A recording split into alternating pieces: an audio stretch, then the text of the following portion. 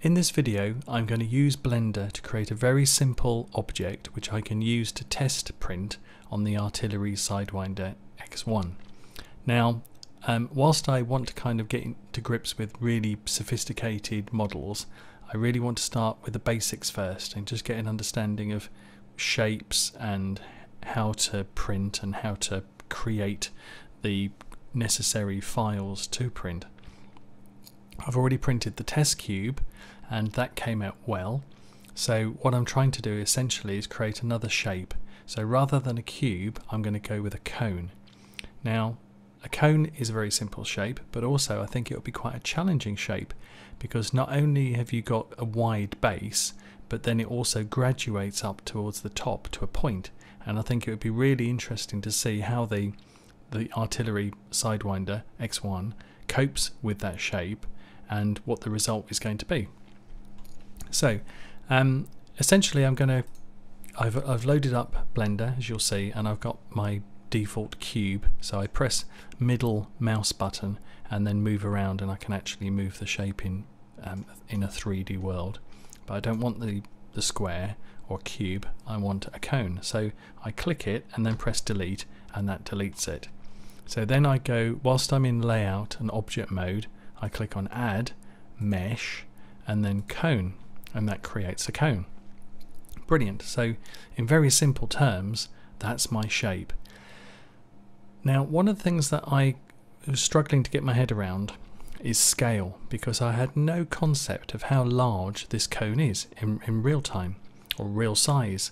And basically, although I did a bit of research, I couldn't really find out. As far as I can find out, the M units that Blender uses are Blender units, and I haven't found a way of being able to identify how big a Blender unit is in the real world. So what I did is I kind of looked at this the other way.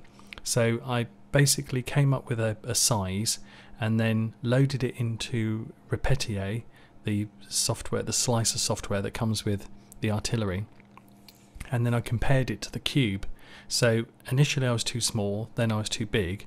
So what I found was that 15 of whatever units these are, Blender units, equates to pretty much the same base size as the test cube. So if we put 15, so obviously that's the x-axis, so it's distorted it. 15, that's the y-axis, and then the z-axis, 15. And then what we need to do is zoom out, but there we can see our cone. And that seems to be, in terms of size, very similar to the test cube. So essentially, that's our cone. So what I need to do now is basically file, save. So I save that as a cone, and then also export it, and I'm going to export it as an STL file. Now, I've done that already. So what I do then is I load Repetier. So it comes with a host and a server. So I installed everything. I'm not sure if I need everything at this stage, but at least I've got it if I need it. You can actually connect to the machine, presumably if it's connected by USB, which mine isn't at the moment.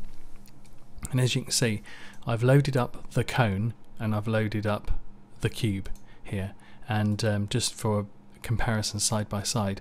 So it's a very similar base size, and this is where I looked at these squares here, and if this is 15 Blender units, then actually each one of these is 5. So hopefully that will help in the future when I'm looking at the build size of objects, and the fact that each one of these squares is 5, so I'll get an idea of how big it's going to be. I'm sure there'll be an easier way of identifying that in the future, but I'll keep searching, and when I find it I'll let you know. Or if anyone knows, let me know. Thank you. Okay, so essentially what we need to do now is I'm going to get rid of my cube from this. And one of the other things I was doing is I was checking the settings. So if we go into the slicer, I can see that I've got the same settings as the cube had, or even if I've loaded the cube.